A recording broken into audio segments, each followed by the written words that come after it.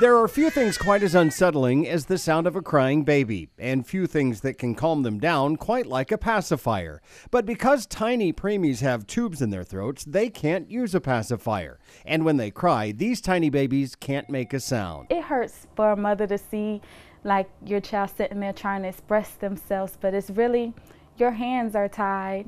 It's really nothing that you can do. But Harriet Miller changed that. She's an NICU nurse at the Winnie Palmer Hospital for Women and Babies in Orlando, home to the world's largest NICU under one roof. Because she couldn't bear to see these preemies suffer, she invented a pacifier especially for them. Super small for the small babies and their small little mouths, very pliable, and it has this groove that's cut out so that it can sit beside the endotracheal tube. In a study conducted at Orlando Health's Center for Nursing Research, preemies who used the pacifier during blood tests were much calmer. Results showed their heart rates and pain index dropped, while their oxygen levels increased. The preemie pacifier has become the standard of care in NICUs across the country, but Miller says that's not enough. So she's now asking the American Academy of Neonatal Nursing to make the preemie pacifiers available anywhere they're needed. We are lobbying for them to be in the emergency room or also on helicopters or anywhere that babies are going to be intubated